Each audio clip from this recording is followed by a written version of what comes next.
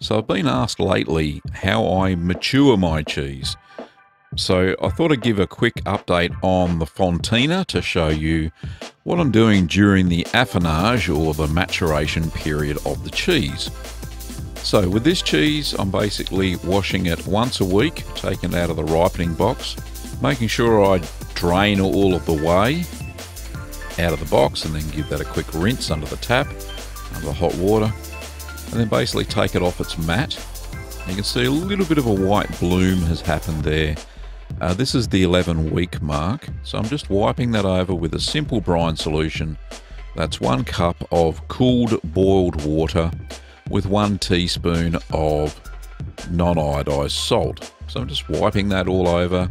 Now if I had a brush, I could use a brush, but I prefer to use my hands because I can actually feel the surface of the cheese and see if there's going to be any blemishes or any of the rind may come loose. I don't really want that to happen. I want the rind to stay intact during this washing process. Now you can see there that I'm scraping off little bits of mold growth. There's been some blue mold that started growing on the outside of this as well as the white bloom. So I'm just picking that off there and give that a final rinse. So basically the reason you do this washing for these sorts of natural rind cheeses is to develop the rind itself. And that's what I'm trying to do in the maturation box. Now the maturation box traps in any of the moisture that may evaporate from the cheese itself, and it creates a little humid pocket. It's a little environment that the cheese can develop in. So make sure that once you've washed your cheese that all the lids and the box itself is dry. Just forgot to do that before I put the cheese back in. So I'm just draining that out, wiping it through with a paper towel. Just make sure that's all dry.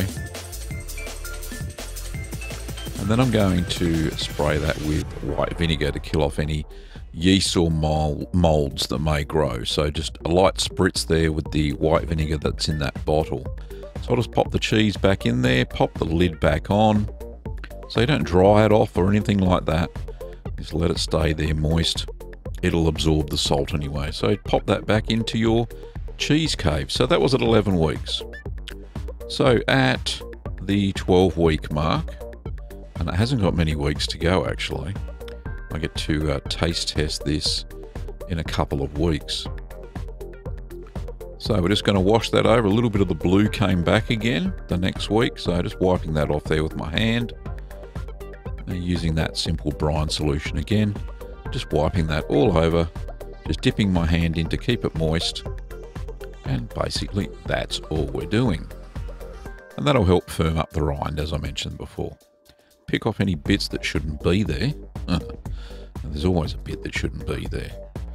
But yeah, just nice and simple. Don't wipe it over with a cloth or anything like that.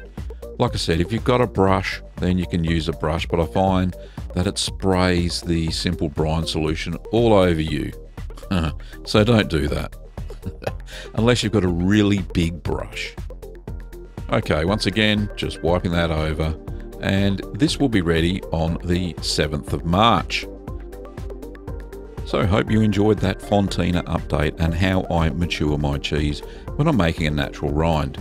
Don't forget to subscribe to the channel and check out some of our other videos here. You can support the channel via Patreon. Check out the link below. Thanks for watching, Curd Nerds, and I'll see you next time.